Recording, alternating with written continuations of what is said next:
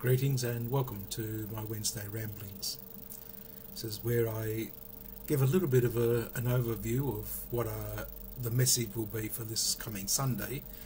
Sunday is the fifth Sunday of Easter, and it's the fifth Sunday or the fourth Sunday in this actual message series, but it's the fifth Sunday of Easter. Over these weeks I've been looking at some of the truths that sit in the presence of the Acts of the Apostles especially, but also coming through the Gospel of John, which has been the predominant readings for our Sunday liturgies. This weekend we look at the Acts of the Apostles in particular.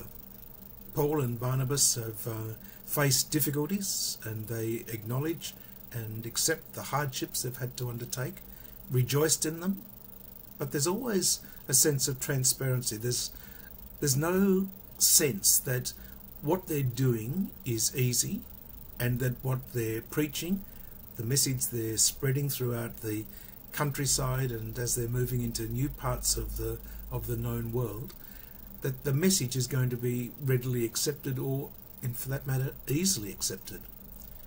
It really is a great deal of challenge, coming up against roadblocks constantly, and yet there is always this powerful presence of the Holy Spirit in their lives, the presence of the Spirit that says to them, this is what God has called us to do, and we are simply doing the work of the Lord.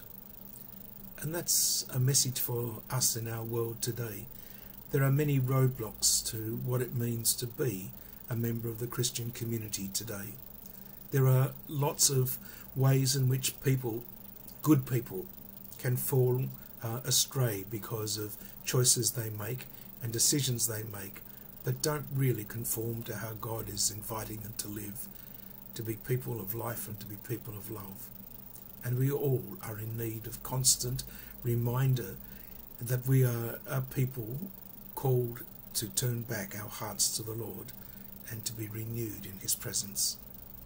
And so as we head into this fifth Sunday of Easter, and as we continue this message series, Compelling Truths, or Truths That Matter, we're being reminded that being transparent about how we live and what we proclaim is really important.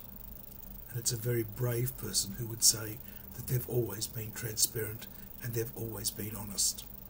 So let us pray that we will hear God's word, we will turn our hearts back to the Lord, and in fact accept this invitation to be a people of faith and to be a people of love.